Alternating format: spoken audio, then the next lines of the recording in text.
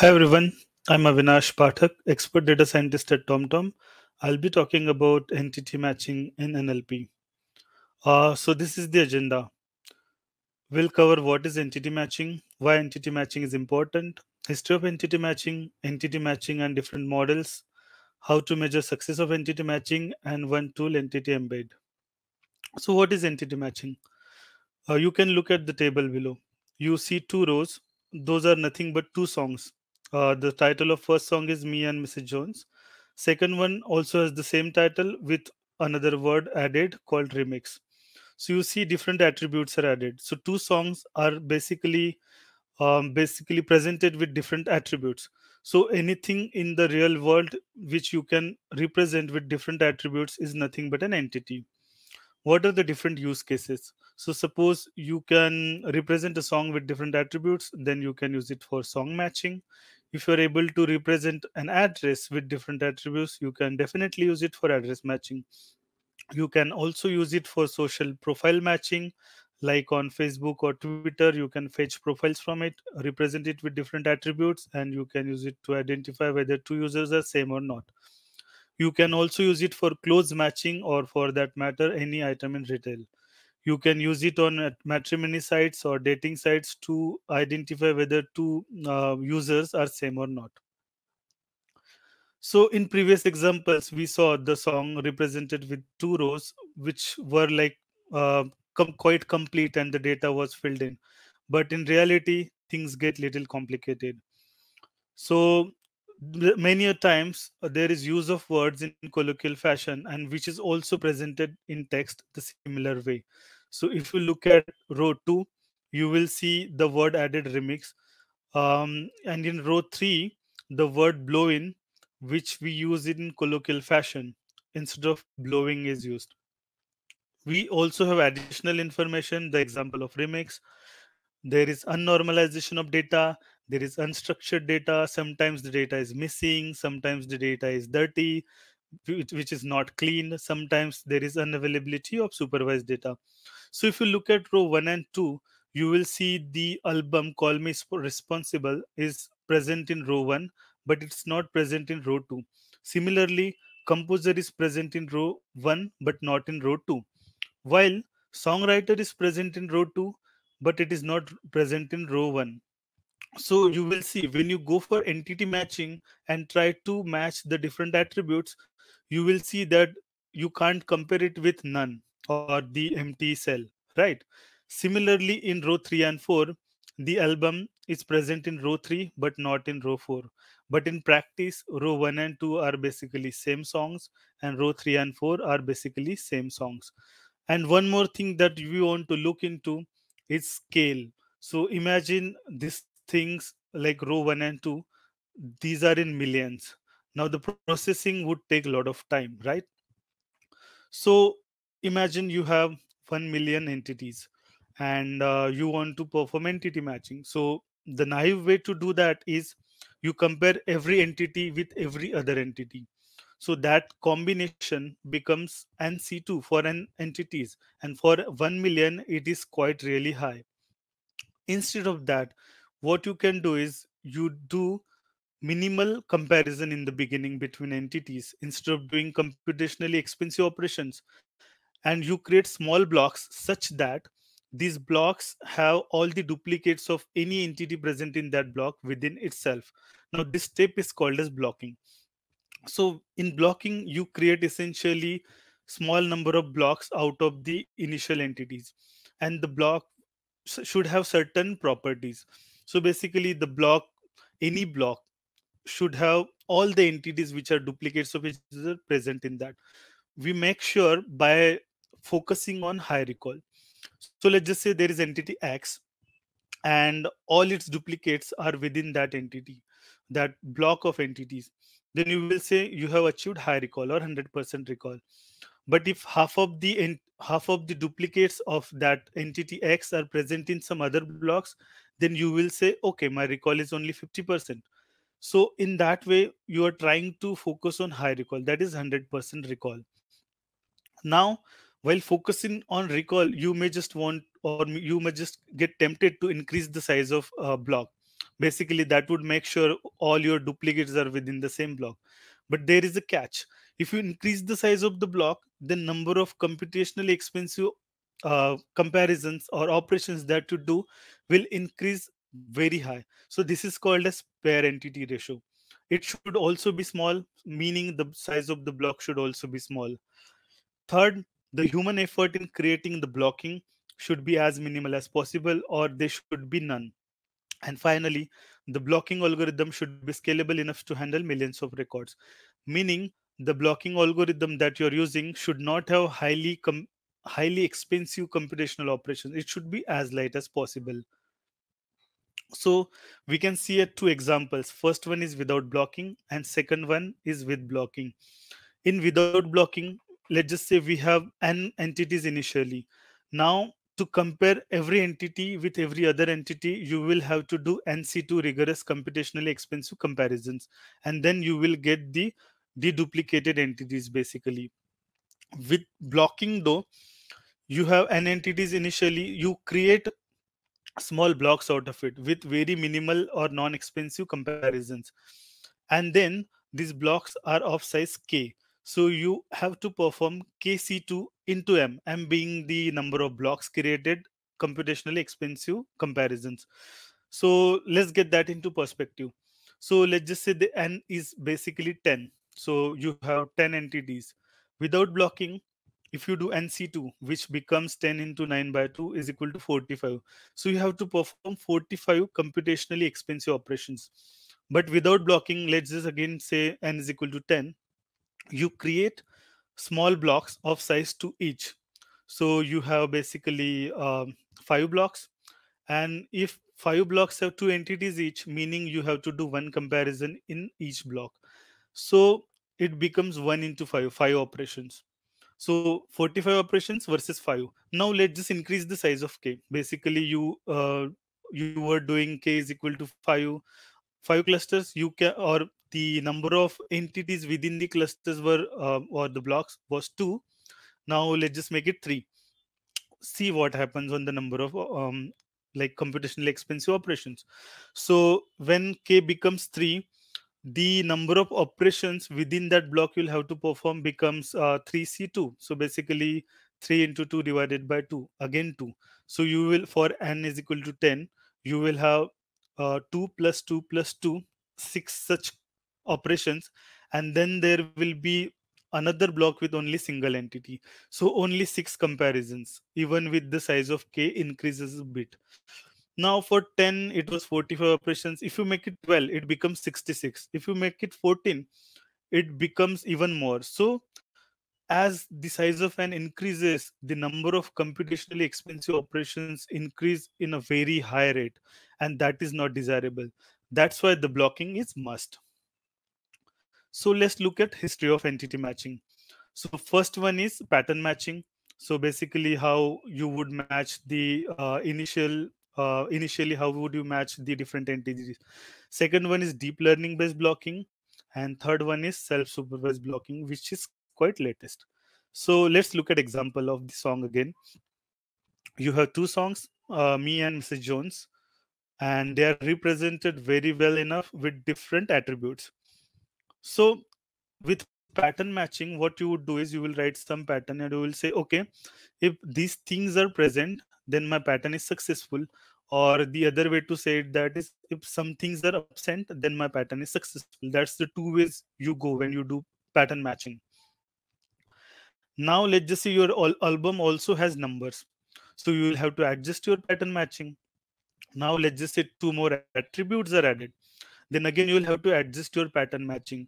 Now let's just say the song comes in Spanish and you will have to write the title in Spanish. So you might not be supporting Spanish, so you will have to also adjust the pattern. So do you see what I'm getting into? It's an incremental approach, and you will have to continuously do the work again and again and again. So, and it will always be in maintenance phase, and that is the main disadvantage of pattern matching, which is covered into basically the deep learning based blocking. So what deep learning based blocking says is, you don't have to worry about the typos, you don't have to worry about the language, and you don't even have to worry about the attributes. So it performs blocking in basically 5 steps. So you do first token embedding. So in each attribute, let's just say song title is there, me and Mrs. Jones, right? So me and Mrs. Jones, these are four tokens. So you want to embed them differently. So the paper auto block says that you can use fast text for it. So fast text would take care uses ngram for embeddings. So it would take care of incomplete tokens or even if some tokens are misspelled. Then you do attribute embedding. So you have 5 or 6 attributes for song. So with for each attribute you have a bunch of tokens. Now every token is embedded differently, but you also have to combine them, and that is where the attribute embedding is done. So you can either perform attribute embedding just by, like, I think, concatenating the tokens, or there is a better way. You can use attention based neural network encoder to convert these combined tokens into basically a sequence of embeddings, and that becomes your attribute embedding. Now next step is tuple signature. So you have now the different embedding for different attributes. So what is a tuple signature? Tuple signature means whether you want to combine two or more attributes together to form a tuple. So the naive approach would be you just feed in all the embeddings of the attributes separately, but you can combine them, create a signature meaning you just want to combine these two attributes together always, and that becomes your one of the signature of the embedding. So why it is important? Let's just say you again have songs. So songs has lyricist, song has writer, basically the same thing, composer, singer. Now this different artist could be same, or you might find in reality that the artist which is singer, his name is written in just artist field. So there could be a mixture of names. There could be missing data in one song entity compared to other. Now if you compare them all combine them all and create an embedding, and then compare such embeddings, so even if you have few attributes missing, you will still get this matching here. So in case of pattern matching, you might want to do like cross attribute matching, or you might want to do attribute to attribute comparison. But when there is attribute which is empty, you will say there is no match. So that would carry a lot of weight in case of pattern matching. But when you combine such attributes, you will simply say, okay, at least it is matching 50% or 60% or 70%. So meaning you're not adding negative weight to it, and you're still saying, okay, there is a match. So it's a better comparison approach. So that's why you should always go for tuple signature. And next step is model training. So model training basically looks for positive label set, and what it does is it trains with an objective that maximizes the differences of the cosine similarities between the tuple signature of matched pairs and between unmatched pairs. What it means is, if you have two pairs which are basically labeled as similar, so in hyperspace of embedding they will be close to each other. But if you have two entities which are basically not matching, they should be far apart. So that's why the model training basically takes care of. And the last part is fast enhancers. So now your embeddings are ready in multidimensional vector. What you want to do is find out the duplicate or the nearest neighbors of the current entity. So the learn model is applied to compute the signature for all tuples, and an LSH family of cosine similarity is used to retrieve the nearest neighbor for each tuple to generate candidate pairs for blocking. So let's just say you want to find out k is equal to 30 neighbors for blocking, which were like potential duplicates of it. So you will say k is equal to 30, input an entity, and it will find out the nearest neighbors of it, which would be potential match for your. Next is self-supervised blocking for entity matching. So this was proposed in paper called as deep block. So let's just say you have an entity and you pass it through a neural network and you get UT, which is basically a compact representation of that entity. Now again you feed this compact representation to another neural network to retrieve the original entity. So what it means is this compact representation of this entity would approximate this entity in a very good way. Now let's just say you do it for all the entities, and then you can perform neural or nearest neighbor search on these kind of entities, which would be smaller in size. So the operation would become very computationally less, I would say computationally less costly.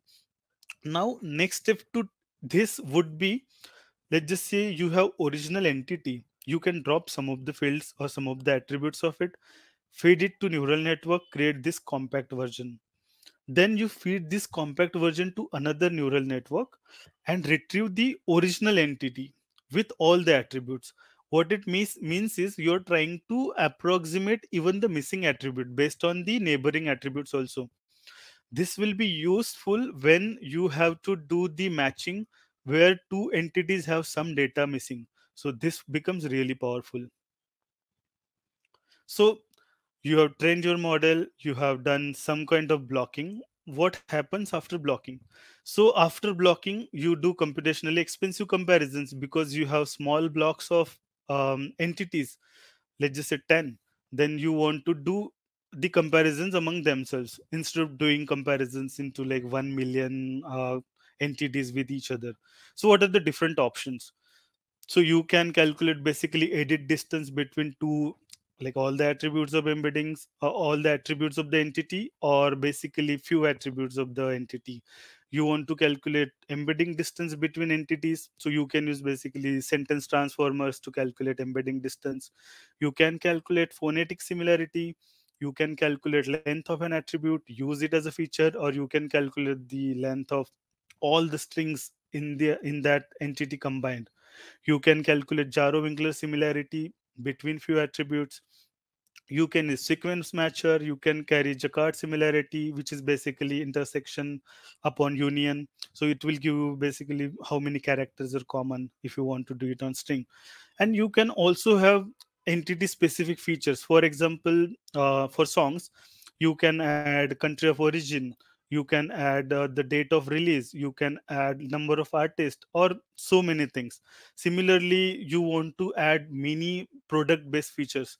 So the idea of doing this computationally expensive operations on very small block is that it gives you liberty to do as many operations as possible. And it is also like good idea to do some entity specific operations on it. I have added a link of Kaggle competition basically, which was organized by Foursquare. It And I have fetched this basically features from that. Now you have done your entity matching. Now how do you measure the success of entity matching? If you want to compare your model with like previous versions of it, or maybe you have created different flavors of model, then you can go for the traditional like model metrics like precision, recall, or R1 score. So that is fine when you want to compare your model with other models, but you should also consider business metric. I'll tell you why. So let's just see, if you have 1 million entities, you ran your entity matching algorithm, you found out there are 1,000 duplicates. But for sure, can you say there are no duplicates existing? No, there could be 50,000 more. You are not sure about it. That's why you have to consider some business metric. So let's just say your entities are products which are represented with different attributes which describe the products themselves, and your business is logistic business. So based on the products, you pre-order those products. So if you have duplicate products present in your database, then you will end up putting redundant orders. Now if you have someone or some mechanism to find out how many redundant orders are there, so if that metric or that value goes down after your entity matching algorithm is up, you can say, okay, your entity matching algorithm is working a bit and benefiting my business as well. So that way, business having a business metric is very important.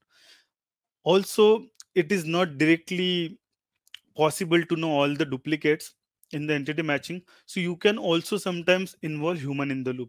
So how can you do that? You just fetch a sample of random pairs from the entity matching, and then have a human look at it basically, and then it will be a sample from the population. So you can say, okay, this percent of predictions are correct, so whether I want to go with that confidence or not.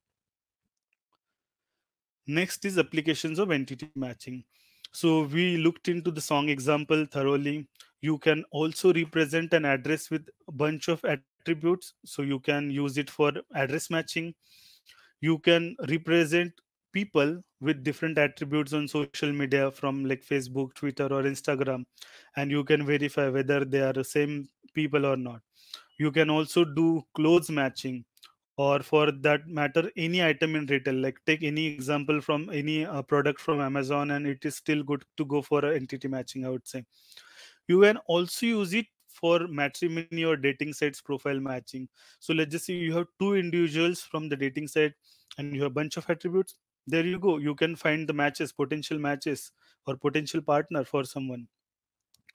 But in this world, if you are able to represent anything with attributes, then I would say entity matching can be applied to it. So the applications of entity matching are limited to your imagination, I would say. So next, I will look into a tool which is Entity Embed. So how do you install it? It's just simple. You do pip install Entity Embed. So Entity Embed expects data in certain format.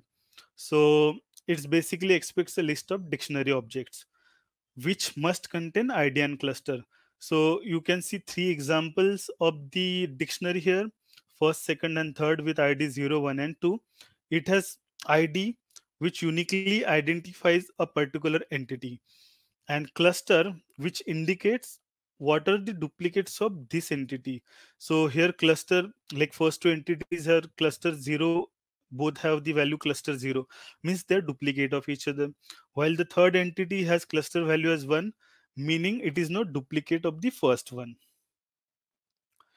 Now defining the fields. So once you have created your basically list of dictionaries, you want to define how record fields will be numericalized and encoded by entity embed's deep neural network. So there are multiple options provided by entity embed as to how you want to encode the particular attribute. So multi-token mean you want to perform certain kind of embedding on it. Semantic multi-token meaning you want to perform the embedding on it, but having the emphasis on semantic also. Sometimes you just want to hot encode it, you can also mention it. It gives you the flexibility of using the kind of embedding you want to do. So for example, the title semantic shows here the fast text is used. Also you can specify max string length. You can specify the tokenizer. So this example uses entity embeds default tokenizer, but you can use the bunch of other tokenizers also. Now actually building the model. So under the hood, entity embed uses PyTorch Lightning, and you have to create a data model object for it. So when you create a data model object, you have to divide your record dictionary or the list of dictionaries that you created initially into three things. You want to keep a separate set for train, then there is for validation and for test. And you have to also mention what is the field in the dictionary which identifies or which helps in identifying whether two entities are duplicate or not. And here it is cluster. So we have mentioned cluster field is cluster. You also have to mention what kind of numericalizer you are using. So I have added record numericalizer. And then the rest of the things like batch size, evaluation batch size, and random seed are the hyperparameters that you can play with. Now actually training the model. So when you train the model, you must choose the k of the approximate nearest neighbors. That is the top k neighbor our model will use to find duplicates in the embedding space. So when you say k is equal to 30, it will try to find out the 30 neighbors, and then your training algorithm will use it for actually approximating this model. So cost function will be dependent on this k also. Now, when your model is trained and ready, you would want to use it in production. So there are two ways actually to use it in production. So first one, model provides a predict function, and second, the model provides you the predict pairs function. So you might want to use the predict function to generate an embedding out of the entity. So let's just say you have trained your algorithm on 1 million entities. Now you come up with a new entity and you want to find out which of the existing entities are the potential duplicates of this. So what you will do is you will use predict pairs and find out, let's just say, 100 neighbors or 100 duplicates, potential duplicates of it. So that is where blocking happened. And next you will apply your computationally expensive features. That is the second step, where you would focus more on precision. You would apply that algorithm where you will find the exact matches of it. And then you can use your metrics like precision recall, you can use your business metric, and you can also add human in the loop for verifying the sample of population, whether your algorithm is successful or not in production. I have added four references here. So first one is reference to a paper called as Deep Block, which introduces deep learning for blocking and entity matching, and also self-supervised approach. Second one is Auto Block, on which the entity embed is loosely based on. Third one is linked to the entity embed tool itself. And fourth one is the link to Kaggle competition, from which I actually got this feature which I mentioned for computationally expensive operations. And that's it. Thank you, everyone.